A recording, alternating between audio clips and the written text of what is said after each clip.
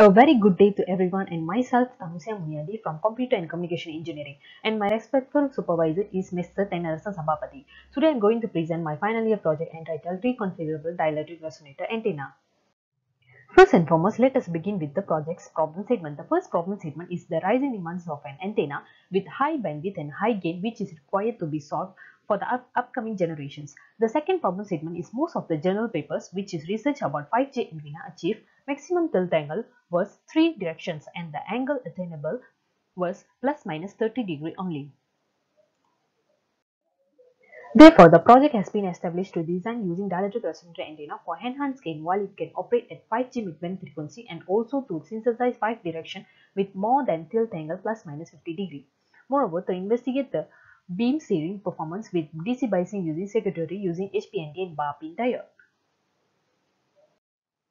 Next, this design attained plus minus 50 degree steering abilities by switching the termination capacitor at parasitic DR mode without the need of a phase shifter.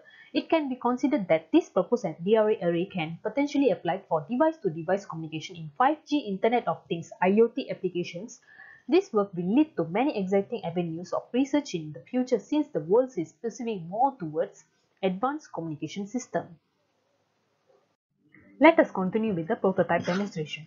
Prior to the final DC biasing switching mode prototype, this artificial switching mode prototype has been developed to investigate the radiation pattern of each switching mode. The figure shows the switching mode with the polar pattern of each switching mode. From here, we can conclude that there is tilt angle variation for each switching mode. Next, these are the final prototype which has DC biasing circuitry with capacitors, inductors and resistors. The capacitors used as DC current block while inductor usage is RF choke. Then the resistor 4.7 and 6 ohm used as on mode and capacitor 0.017 picofarad and 0.0297 picofarad used for off mode for different type of pin diode which is categorized as HPND and bar pin diodes. Therefore, the result has been shown here where the tilt angle achieved plus minus more than 50 degree with 5 directions and the efficiency is more than 85% and the gain is more than 5 dBi. Finally, the table shows the comparison of main loop direction, main loop magnitude and side loop level of different bar pin diode and HPND diode. From here, we can choose bar pin diode as the difference, not much compared to the HPND diode.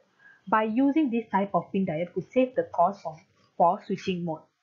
So by using this reconfigurable dielectric resonator antenna, we can attain high gain with high bandwidth and also low cost as not required to use phase shifter which costs high and low cost switching part. That's all about my project. Thank you very much and stay safe.